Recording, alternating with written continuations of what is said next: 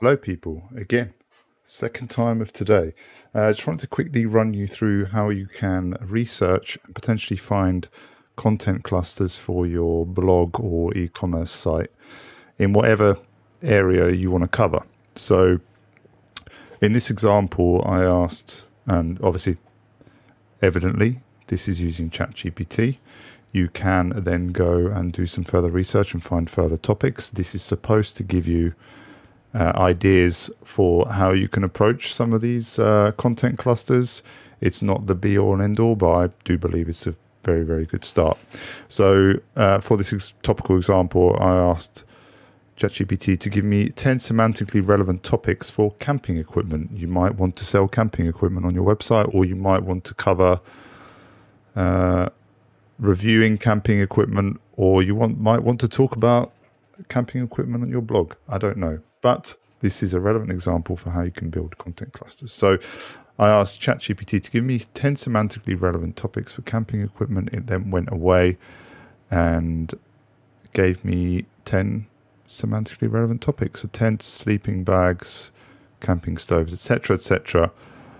I then asked ChatGPT to list 5 subtopics per topic. So tents, you might want to cover what types of tents there are on your category page or blog, what materials are being used, size and capacity, tent accessories, rain flies, I have no idea what that is, how to set up your tent and how to maintain it. That might want to be a cluster in that kind of tent section.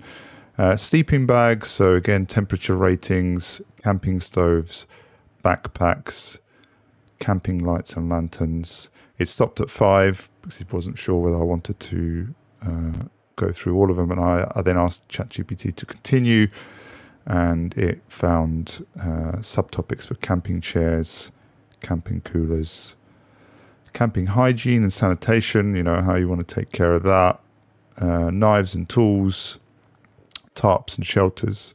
And it gave me some fairly relevant subtopics that you might want to cover, like I say, in either pillar page with clusters or an e-commerce page. I could now, for example, ask it to give me 5 keywords a user might use per subtopic. So give me 5 keywords that are relevant under each subtopic. See what it does.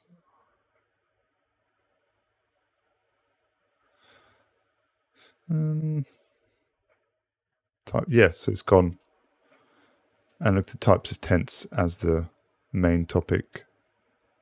And it's going away and giving me some relevant keywords that obviously I would have to do more research on. You could focus on one each, and you could then say, give me 10 keywords on rainfly, and it will give you semantically relevant keywords.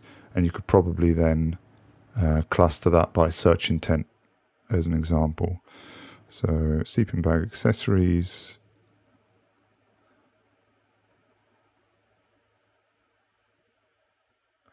so here, if we go types of tents, that's what it started with, I believe. Yeah, tents.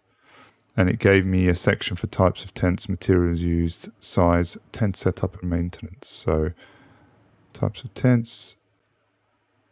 Yeah, look, so it's then moved on to sleeping bags next here. So again, I could then ask for further breakdowns of keywords, which I could then cluster further and further. So this should give you an idea of how you could maybe start with an idea as to how to get content clusters and ideas, which you can then explore further for pretty much any topic on your site or category page you might want to cover.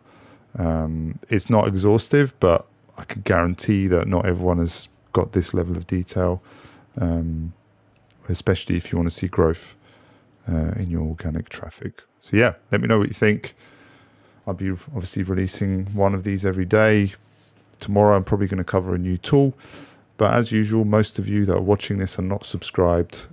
So if you can do me a favor and either subscribe to the YouTube channel or follow me on LinkedIn as a result of perhaps enjoying this video, that'd be great. I'll see you in the next one. Over and out.